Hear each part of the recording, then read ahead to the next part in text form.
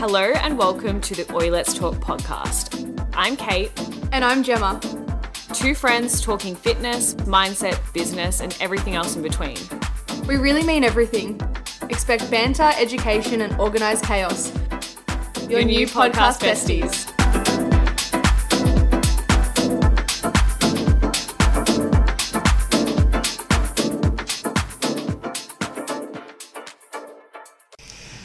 Welcome back to another episode of Oi Let's Talk.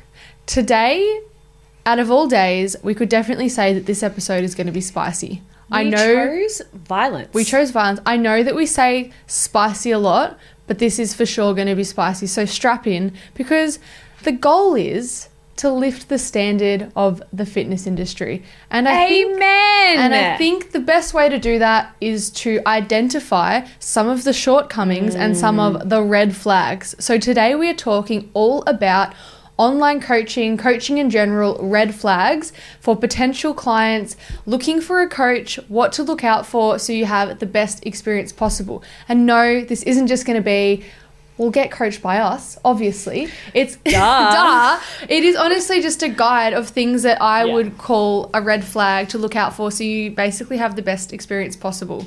Yeah. And it really is about having the best experience possible, because we know as coaches, if you get a bad coach, it can really tarnish your fitness outcomes. Going back to the gym, when I first started, I'm sure I've mentioned this on the podcast before, I got a PT, I have a mild heart condition, I said I can't run, he chucked me on the treadmill for 45 minutes doing interval sprints. I didn't go back to the gym for probably 2 years because of that, because I thought every personal trainer was going to get me to get on a treadmill and run, and I was going to be physically ill. A bad experience can really be a make or break as to whether you continue on with training. I know if you got given a coach and got really poor nutrition advice, that can impact the way that you enjoy food. It can put you in that mindset of good, bad, restrict, cut. So I think that it's really important to know what to look out for to protect yourself, and so you can basically just keep being a fitness baddie and feel really good about it. And something I want to preface, if you're a coach and you are listening to this episode, do better. Right? Absolutely. Like, if you don't know something, it's okay to say you don't know. It's okay to refer out. It's okay to not sell a meal plan when you don't know what the fuck you're talking about. You don't actually need to know everything. And I feel like as a coach, a lot of people fall into this box of being like, well, I'm a coach. Like, I'm on a pedestal for my clients. I need to be able to help them. I need to be able to service them. I need to be able to do everything for them. But that's actually a red flag for me. If I find a coach that thinks they know everything, I'm running the opposite direction, because nobody knows everything. And if you try to do everything and you work outside of your scope, you're not working within integrity, and you're also potentially putting your clients at harm, which one is terrible for your business, and two, it's just not the way you want to run a business, essentially. Like, you're going to do more harm than good, and clients will respect you saying, I don't know that, or this person's better for that, and that will actually create better relationships with your clients going forward. Yeah. So what's one of your coaching red flags? I would say there's quite a lot in the online coaching space, and I also just want to add a bit of a backstory to this, because we both coach people online, and when clients come to us, they will always tell us like previous coaching experiences or whatever that may be. So we do kind of hear this quite a lot. I would say when I think about nutrition, I've heard clients say, the previous coach I had put me on like a really low meal plan, or told me I had to avoid XYZ, and then it just ended up making me want to binge. This makes me sweat. Yeah. Like, this topic makes me sweat. So I don't know if you guys know, sorry, I'm jumping in for a second. Go for it. I don't know if you guys know, I'm a qualified nutritionist. I've done my bachelor's degree. I did my time at uni. I did my time working as a nutritionist in a clinic. And I have worked with so many very, very, very unwell people. You then flip into the fitness industry, and these unwell people are going to people in the fitness industry that don't know what the fuck they're talking about, and it's so damaging. Yep. And it boils my blood. I used to think that I had to be a martyr to like save the industry from this, and I realized that that's not my core purpose in life. But it's really quite scary and it's really quite damaging. So the one thing I would be looking out for in a coach is, do they actually have the credentials to be teaching you and guiding you in the way that they are? So for example, if you come across a coach who's saying blood work specialist, are you a fucking doctor? Or are you a PT who did your Cert 3 and 4? Yeah. And any kind of further qualification, like what further studies have you done? Yeah. Because there's definitely smaller kind of courses you can do, and ideally you need to understand what that actually allows you to service within your industry, because everything will have limitations. Exactly. And like, I can read blood work. I know how to do it. Do I ever read my client's blood work? Absolutely fucking not. Because it is not in my scope. And there's so many kind of cans of worms that I think about in terms of people kind of get stuck in these like trendy topics. So say we're talking about gut health. Gut health's a really big one where I used to see it a lot, and I just like, it's just an instant red flag to me. For example, talking from a place of like an expert, say you've done your Cert 3 and 4, and then you're talking about how to heal your gut and having all of these things with just that education. Sure, you can say this is what's helped my gut. Lived we'll use experience. As an example, lived experience, anecdote.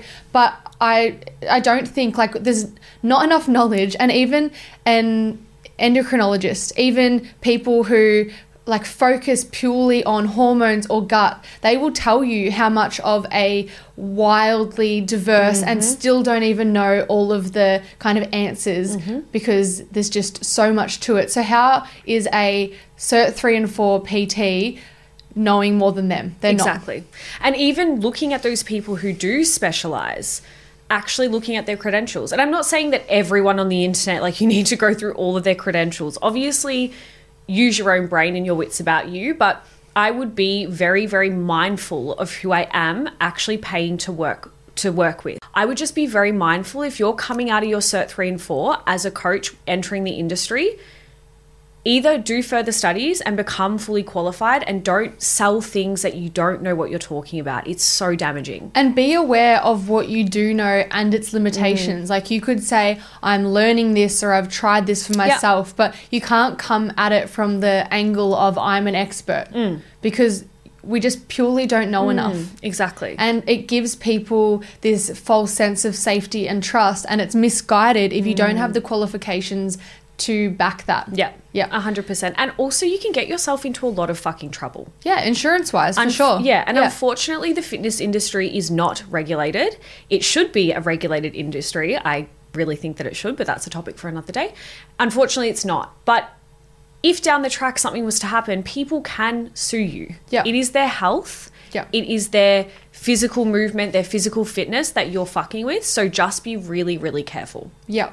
I think because this is such a broad topic, I'd love to break it down into the kind of key things that I think of in terms of when you're looking for a coach. Yeah. The first thing I'd touch on, which is what we've just spoken about, which is nutrition. So just making sure that depending on what it is that you need from a coach, that they can provide it. Like, if somebody came to me and they said that they have a whole list of issues with nutrition or a history of a binge eating disorder, referring out, like, our coaches proactively, do they have a team of people that they work with and refer out to? That's a positive. So I think that depending on what your needs are, look for someone who can cater to that and can support that with qualification and insurance. And don't get stuck in just because someone has really good marketing and just because they have a big social media following doesn't equate. I know this is obvious, but it should be said. It doesn't equate to the most knowledgeable or the most qualified in the industry. The second part would be when we're talking about actual exercise and programming, we're wanting to make sure that there's no bullshit advice. So things I would look out for would be really clickbaity, black and white ways of thinking in the fitness industry. You have to do this to get abs. You can't do that. You know, tone this, shape this. Like, I think that there's just certain really clickbaity words which there's kind of people want, you know, clicks, but are they explaining themselves in the caption? Are they able to reference something? So I think that that's really important when looking for programming. You really want people to be able to provide information that is research backed, Yep. and they can explain themselves well, because that is a good indicator that they know what they're talking about.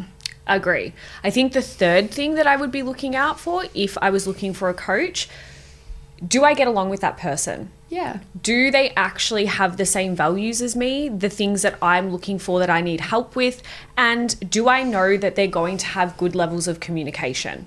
Because I think that that's very important. When you're hiring a coach, you want to know that you have a level of maybe not friendship. I mean, whatever, I'm friends with a lot of my clients, but maybe not deep as level as friendship, but you have that level of trust. You have that level of communication, that level of commitment and connection with them to be able to put your best foot forward. I feel like when you get with a coach, that sounded really bad. When you start working with a coach and your personalities just don't match, it's going to be quite hard for you to progress forward. And I think that's okay as well. Oh, it's fine, yeah. There could be 10 great coaches, but if you find the one that you resonate with and you look up to or you respect a lot, that's going to go a long way with you trusting the information that they give you, you wanting to be more accountable. It's really actually important to look for that personality type as well as them being good at what they do. Yeah. Yeah. One more thing that I would also look for is like, what is the level of contact that I can have with this person? Yeah. So, if I'm hiring a coach and they don't, for me personally, I want to be able to message them during the week and ask for questions or send form videos or ask for feedback on a meal that I made. If that coach is not offering, Monday to Friday access to be able to message, that probably is not going to be the coach for me. So what are the contact points where I can actually get in contact with them if I need help? And another question that I would ask would be, what is your responsiveness time typically? Because I think that's really important. Yeah. It's one thing to say you can contact me Monday to Friday, but if you ask a question and you reply 3 days later, it's probably not going to be overly supportive in that aspect. On the flip side, just being clear on what it is they can offer, because it's going to vary depending on your needs. So when I say on the flip side, I mean, if a coach says from the get-go, I usually respond within, 1 to 2 hours, Monday to Friday. So, if you message me after 7 p.m. on a Monday, you'll get a response the next day. Yep. If that's clear from the get-go, you know how you can get best supported by them. But if they're vague and they don't have kind of like clear contact hours and you don't really know where you stand, it's going to be really hard to feel like you are accountable and supportive to them. And it's going to be hard for you to feel like, okay, well, can I message them? Am I being annoying? You want to know, or when I go into a coaching space, I want to know that if I have a question, I can plug in. I know the hours that I'm going to get a response time in. I know the hours that I can contact them in, and it's happy days. There's no resistance. There's no me feeling like, oh, maybe I'm being annoying. It's just smooth sailing, which means my results, the things that I'm working towards, are going to be smoother sailing as well. Absolutely. I wanted to touch on a few other just smaller points that I think are important, which is when I contact a coach, how are they responding to me? Is that in a clear, professional, timely manner? Because that's probably going to be a good indication as to how future correspondence would be. Absolutely. If somebody, reached out, let's use another example. If I reached out to somebody to work with them and they took 7 days to reply, or they responded really flirty as an example, or they gave me a really generic reply. That was just a copy and paste. That was just a copy and paste that wasn't customized. Yeah. To me, I would think, okay, I'm probably just a number. I'm, potentially they have a whole lot of clients and it's just not going to be very personalized. That's kind of things that I would look out for. Versus on the flip side, if I was to reach out to someone and they kind of sent me a nice email and they asked me genuine questions, it's a really good foot to start off with. Yeah. Or if they didn't even use your first name. Do you know how many coaches I've reached out to and they're just like, hi. Yeah. Like, hi, Kate. My name's Kate. Yeah. I like to be addressed by Kate. I think that's really nice. I think that's really nice as well. And I think the only way that I would ever reply being like, hey, babe, or hey, girl, is if they've already opened the message saying, hey, babe, to me. Yeah. But I think, let's treat people like they're humans, not numbers. Absolutely. And let's go a step further. So you're working with a coach. What are some things that I would say are a red flag if you're a client and you're like, oh, this isn't really feeling great? There's a few that I would say kind of are just obvious ones, which would be really inconsistent, like ghosting. I've heard of like people getting coached by people and then they get ghosted by their coach, as in not replying to them, not checking in, not programming, which seems so bizarre, but it does actually happen. And that's I can't even believe, like, that baffles me. 100%. One, you're just actually daylight robbing people and taking their money for no fucking reason. Yeah. That is the shittest thing. Yeah. And two, you're also leaving someone in the dark who potentially has started a journey that they have no idea what they're doing and they need your support. Yes. And you're literally just ghosting them like you ghost someone on fucking Tinder. Come on. It's honestly... That's ridiculous. It is ridiculous. And I wouldn't have believed that it's a thing if I didn't literally get told today by somebody about something similar happening. And so again, if you have a coach and you invest in coaching and somebody says at the start that they're going to do all of these things and they don't actually do them, don't be afraid to call them out on it and to find better, because that is not the standard that we want in the industry. We want people to be very clear about how they're able to help people and them to follow through with that as the bare minimum. The bare fucking minimum. That's ridiculous. It is. I'm actually shook. Yeah. So there's that. There's the ghosting and not being very responsive when they say, you know, within their hours that they're going to be. Another would be not actually providing a customized service in terms of cookie cutter programming. Promoting a custom service, promoting custom nutrition, and then giving everybody the same meal plan. Yeah. Anyways, meal plans also could be a topic that, if you guys want to hear my thoughts on meal plans, our thoughts on meal plans, let us know. Yeah. Giving the same meal plan, giving the same nutrition, giving the same advice, copying, pasting bullshit. Like, if you're that busy as a coach and you cannot customize a program, probably reduce your workload. You're probably at full capacity. Stop taking on clients. Couldn't agree more. There's going to be core exercise in everyone's program. Of course. That's like a whole different thing. We have to do a hinge, we have to do a squat, etc. But if somebody tells you, you know, I can only work out for 45 minutes a session because I'm busy and I can do 3 sessions, and then you just get given this program that completely doesn't align with your needs, that means that, one, you're not really being listened to. Two, it's not customized. And if that's what you've come to pay for, then that is a massive red flag. And of course, we need to let's give coaches a little bit of love for a second. Yeah, of course we're human. We forget things. You have conversations with people. It happens. Yeah.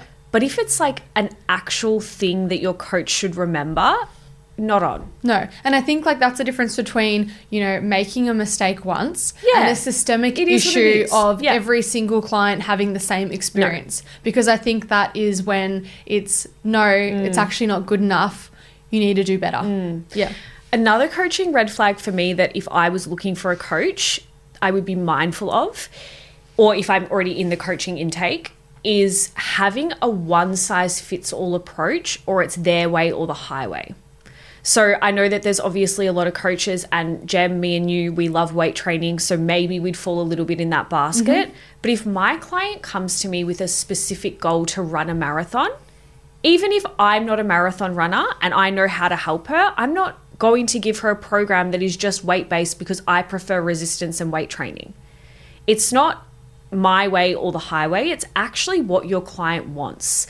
So being able to listen to their end goal and tailor something, I guess this kind of ties into what we said just then, but tailoring something toward what they actually want, instead of just being like, well, weight training is the only way to lose weight, or weight training is the only way to grow your glutes. It's like, there is other ways that still work. It doesn't just have to be your way or the highway. And I think taking a collaborative approach is really important, and actively looking for coaches who are kind of hands-on in that element. And when I think of, just had a brain freeze. That's okay. You can come back. I was just swallowing water aggressively into the mic. Fine. So let me think. Sorry. When I think, no, it's gone again. That's all right. Can I do another coaching red flag? Go for it. Another coaching red flag for me would be posting on Instagram, not replying to your message for 4 days. I've honestly never heard of that. That's terrible. So like, I've had coaches in the past. Actually, I've got another one as well. I've had coaches in the past post on Instagram, my message 3 days overdue, 4 days overdue, 5 days overdue, no response, still posting on Instagram. I mean, that sucks. Silly. Yeah, especially when you're if it's during business hours, there's not really any excuse. Are you getting the deliverables that you paid for Exactly. in a timely manner? And those deliverables will vary. Like, Of you course. can't expect XYZ from a coach if you've just paid for program only Of course. monthly check-in, yes. for example. It obviously has to marry up with what they've agreed to and what you've agreed to. But if you've agreed to XYZ, let's use the example, weekly check-ins, contact during the week via WhatsApp or email, and a customized program. And if you're not getting the bare minimum that you signed up for, which is the reason that you've engaged in that relationship, then it's time to move on. Yeah. Agree. The other thing I was going to mention, it's finally come back to me, is you've mentioned before having a one-size-fits-all or my way or the highway approach. I would also say I would proactively look for coaches who are open-minded and have many tools in their toolbox. Do they Agree. Do they only give meal plans, and do they only make everybody track macros, or are there other options such as some sort of basic nutritional kind of Plate model, plate hand model Yeah. knowledge there that is going to help you, because everyone's in different stages and everyone has different needs. So it's important that what you need and where you're at is going to align with the fact that you're not going to get stuck in a box of having to do things a certain way. Let's use the worst case possible situation. You're a gym newbie who wants to get into training, and you choose a really rigid coach who only has limited ways of doing things, and they say, okay, train 5 days a week, meticulously track your macros, you have to follow this meal plan, and that's it. Like, if you don't do it, you're not dedicated enough. That is a red flag in itself, because one, as a coach, you need to be meeting clients where they're at, and Exactly. two, you need a lot of things in your arsenal to arsenal just sounds wrong. So sorry. I'm sorry. We need to be able to We cater. are We children. are children. We need to be able to cater to so many different people. So again, let's use the best case scenario.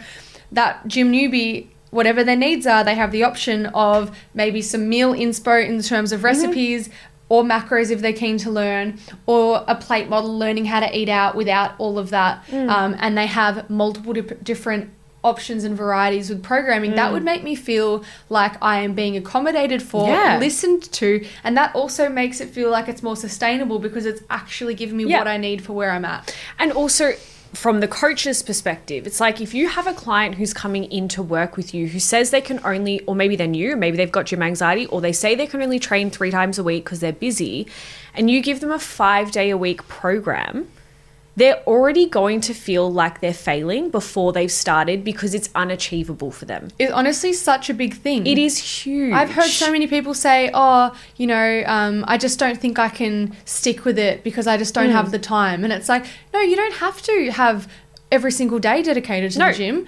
You would be smashing it if you days. trained 3 days a week. Yep. Like, if you train 3 days a week over a 3-month period, that is far more beneficial than going really hard for a month and realizing you can't keep it up and then dropping off. And never doing it And again. never doing it again. It doesn't have to be this negative thing that you're resisting all the time, or you feel like like you're failing. It Yeah. can be a positive thing if it actually works for you, not against you. But that's the thing, like, of course, as well, if your coach is not listening to you as you start training together. So, for example, say you're 4 months into your coaching program, you've gone really well at hitting your 3 days a week in the gym, you're fucking nailing it, everything's going good, and you decide that you're ready to up the ante and go for a 4th session. Yeah. And you ask your client for a 4th program and they never give it Coach. to you. Sorry, you ask your coach for your 4th program and they just never give it to you. Or they refuse to give it to you. Or they tell you that you're not ready. Yeah. I think it's really important that as a coach, if your client's asking for something, let them try it. Yeah. I mean, what the worst thing that can happen is that they Drop can't back. keep up. We can pull it back. Absolutely. They can't increase their intensity. No worries. We can drop it back. It's all good. I also have another topic because I have a personal experience, and I think this is a bit of a not spicy, but like semi-sensitive topic. Share my water That's with so you fun. because I feel like you're going to get really parched I am throughout parched. this. This is really great for the ASMR. There you go. But I have a topic I want to talk about that I think is kind of a sensitive topic, right? But I really want to highlight this as well. So if anyone feels uncomfortable, they know that that they don't have to. They can leave the coach that they're with. Yeah. But if you are a female client and you have a male coach, and if any time in that relationship you feel like there are any inappropriate comments or anything that just makes you feel like we're blurring the client-coach relationship, then please find another coach, because you shouldn't feel that way. I just wanted to mention it because when I first was coached by someone, there was just a few comments about the fact that it was just a few like little comments about my face. I'm like, what did this motherfucker say? It wasn't even that bad. This is like low level, mild things, but still just wanted to say like bit of an ick, just like little comments about my body, but then not just that, like pushing me into that I should compete. And I had never mentioned it, and I wasn't interested, and I was like in the infancy of getting into the gym, and I kind of didn't like the perceived pressure there of, you know, oh, you should compete because of whatever, something about my body. But I was just kind of like, I'm just here to like, you know, enjoy training and to get really good at it and other goals. So if there is any kind of pressure towards a certain style of training or anything from an external source that's not something that you personally want to do, you know, you don't have to cop that kind of thing. And yeah, I know, like if you were ever to work with someone and there was any kind of ick or discomfort there, that's not okay. Yeah. Can I ask you a question? Yeah. This is random as fuck. Scared. Do you touch your clients? I always ask before I like, you know, touch their shoulder to correct, or, you know, if we're on the hip thrust, it's kind of a bit of an awkward like seatbelt strap. And sometimes I'm like, oh, it's not tight enough, and they're in an awkward position. So I'll always say, are you okay with me touching that? And they'll always say like, yeah, of course it's fine. But I just want to make sure that I'm not just manhandling them, because I've seen some like just weird shit online basically where it's just like coaches being way too handsy with their clients, and it's just so inappropriate. Even outside, firstly, always ask permission. Always. I don't like being touched by people I don't know. I mean, we all know our clients, but I'll always ask permission. Yeah. Bare fucking minimum. Yeah. Secondly, why are you so close to your client? It's not needed. I cannot see your form if I am breathing the same oxygen as you. Like, I need to be a little bit far back. I've seen so many coaches at multiple different gyms that I've been to that close to their clients and overly touching them. How is your client meant to breathe? How are they meant to concentrate? And also, it can be dangerous. Yeah. If you're really close to your client, constantly touching them where they're trying to do an exercise with a heavy weight, let them focus and let them pay attention. The less cueing that I do, the more it means that you are 100% nailing it. If I actually stand there in silence and say one or two things, you are doing everything perfect. Because if you're doing something perfect and then I'm saying, make sure you brace, make sure you move your feet, push through your heels, do this, all of a sudden you're pulled out of your focus, and it can be a little bit more dangerous. And there's also such a thing as over-cueing. Like, there's no problem with having space and silence and observation. It doesn't have to be saying something so you feel like you're providing value. Your value is you helping when it's needed. Yes. And you being there. And stop overcomplicating it. Yeah. Like, if your client's doing everything good, great. Kick on, love. Keep them doing it. Tell them you're doing a great job. Yeah. Circling back to that point, because I think it's really important. You don't need to feel uncomfortable in PT sessions in that example. Your coach doesn't need to be hovering over you. You don't need to be touched inappropriately. I know that it already goes without saying, but if you have experienced any of that, for starters, I'm sorry. And secondly, find better. Amen. Yeah. Should we go into our Q&A? I feel like that was a lot of red flags. I could keep going if I'm honest with you, but I'm going to withhold. I agree. It's funny because I'm in the coaching industry, in the fitness industry, and sometimes I fucking hate it. Yeah. Sometimes I lose faith when I see things on social media, specifically just around just either really harmful advice towards women, or if it's just putting the industry in the wrong direction that I think it shouldn't go into. Yeah. And it just makes me feel sad. But then I just try to hover back to, what am I doing to make an impact? What are you doing in our little spheres? And how can we raise the standard? Yeah. Because that's really what it is. I remember when we started this podcast, we always say to each other, like, how many there's a lot of coaches. The industry is quote unquote saturated, but how many good coaches are there? Yeah. Like, it is our godforsaken right to raise the standard of the fucking coaching industry. I think it's our mission. It I is. honestly think that I want we were other put people on this earth for one reason. to make it better. And this Literally. isn't saying we are the best. No, but I mean, we are we are. backing. No, I'm backing that I have a good service. Yeah. You're backing it. I Yeah. believe that. Always room to grow, but I am happy and proud of what it is that I have Mm-hmm. to offer. And I, time and time again, have been told about a negative experience. Yeah. And I just want to say, again, if you're a coach listening to this, continue to audit yourself, refine, ask for feedback. It goes a long way because sometimes you don't even know where your shortfalls are, and it's important to ask. Agreed. And again, treat your clients like people. That goes a long way. Like the humans that That they are. Let's get into the Q&A. Q&A me, baby. We're starting off with question 1, which is going to lead on from this topic, which is asked yesterday, what is your biggest ick you see from other coaches?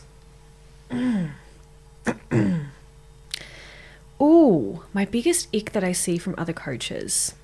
Oh, To be honest, sorry, I'm going first. Practicing outside their scope, plain and simple. As you saw at the start of this episode, I was very passionate about the whole nutrition thing. Yeah. If you don't know, it's okay to say you don't know. Stop trying to promote shit online to look bigger and better than everybody else if you are out of your depth.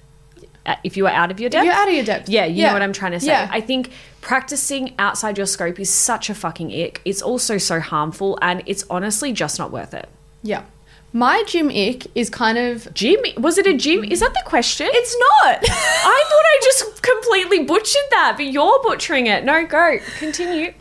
The biggest ick, or one of them that I see from other coaches, is dedicating so much of their content to shitting on other coaches. Oh, Like, if everything that you put out is just either making fun of or just tearing somebody down, doing a stitch video Doing a stitch of another video, coach doing that- something.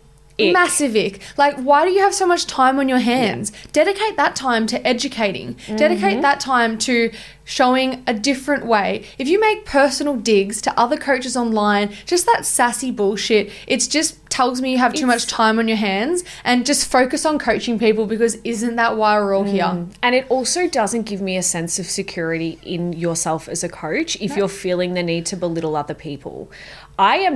We are both that far in our own lane Removed. that I just don't care. Like, of course, I scroll past some things on social and think, that's not right. But I would never make a video calling somebody out, stitching it, having a go at them, talking shit. Like, move on. On the flip side, say if you were a coach and you saw something that you didn't like, and hypothetically your goal is to make the industry better, wouldn't you just privately message them? Absolutely. You could do things in a much better way. You could say, hey, have you thought about this? Or, try looking at it a different way, rather than just like, I've actually unfollowed a lot of people, but I've seen like quite a lot of just like arguing about they posted this, I posted that. It's just honestly bullshit, and it's just such a waste of energy. And like, do other things with your time, guys. Educate your clients, network, connect. Yeah. I don't know, train harder, whatever. Literally anything. do something Literally else. anything but that. So that's an ick. Was there a second question, or is there only one? There's a bit of just a left field second question, which is your death row meal. Okay. I know this, and it's just the most random fucking shit. So if you guys don't know, Amand, my boyfriend, Illy, if you're listening to this, he doesn't listen to a single episode, by the way. What a fucking rat. Anyways, he's South African, and there's a specific meal called Vet Cook, which is a South African meal. And it's literally just like, for any listener listening at home, you guys, and Gemma, if you've ever been camping, Yes. you know damper. Is it going to be in a can? You know Okay. damper, like the dough? Yeah. It's almost similar to that, but it's like fried Yum. in oil. We can't go it's wrong not with that. healthy, but it's fucking delicious. And So if I good. was on death row, You're that smashing. or sushi, like Japanese food. They're my two. I eat a lot of Mexican. Yeah, you're a Mexican I'm a big girl. Mexican gal, so I think I'd have an array of Mexican things. There'd be tacos, there'd be fajitas, there'd be burritos, there'd be nachos. I'd have it all. Yum. Amen. I hope that's never an issue. Yeah. I hope that day never Never comes, comes, but, at least we know. Is there something wrong with Were you about to brains today? clap? We're done, guys. Okay. Go us. Claps for Kate and Gemma. Thank My you so name's Gemma. much. I'm Gemma. Thank you guys so much for listening. Once again, if you did enjoy today's podcast, please don't forget to rate it 5 stars on Spotify. We also are available on TikTok and YouTube. So if you're wanting to watch the full video of us being absolute dickheads, head on Please over do. to our YouTube. You can find Gem, Coach Gemma, Kate Morris_PT, or you can follow us on the Oi Let's Talk podcast on Instagram. Thanks for listening. Bye. Bye.